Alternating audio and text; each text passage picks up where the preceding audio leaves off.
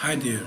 Have you ever observed the number in front of folders like inbox, trash, draft, and etc.? It's an indicator of unread emails. But the problem is, even after scrolling, you can find the bunch of emails having unread and read emails. In this video, you will learn a couple of methods to find only unread emails in Outlook. So let's start it. First method is short unread emails. For that, you have to select a specific folder, then go to Home tab, and here in the Find section, click on Filter Email. Select Unread from the drop down list, and once you click Unread, you can check the list of unread emails appear on the screen. It's taking some time. Here, you can see only unread emails on the list.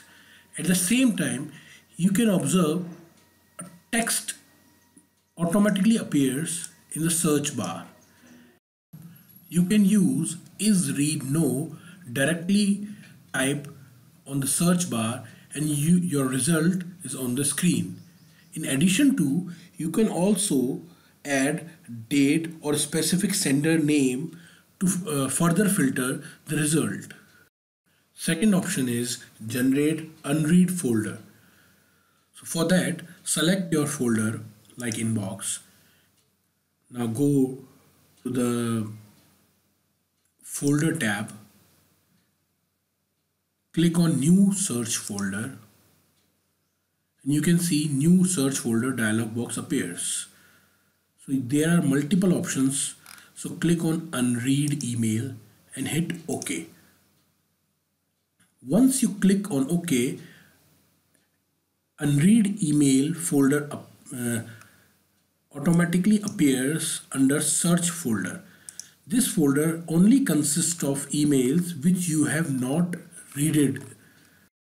In addition to, there is a bonus tip which in a single click give you the results of only unread emails. For that, you can observe there is all an unread option on your screen. All means emails consist of read and unread emails. Once you click on unread, you can see only the list of unread emails give you the results on your screen. If you like this video, don't forget to like and subscribe the channel. Thanks for watching.